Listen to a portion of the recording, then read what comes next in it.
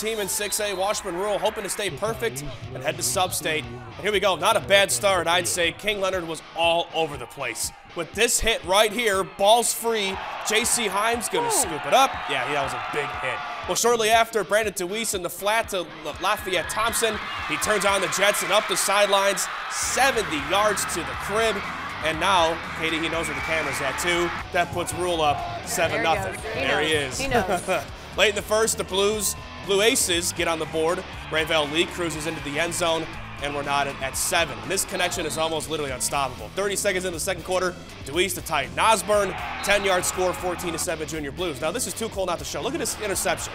He caught that with his face mask.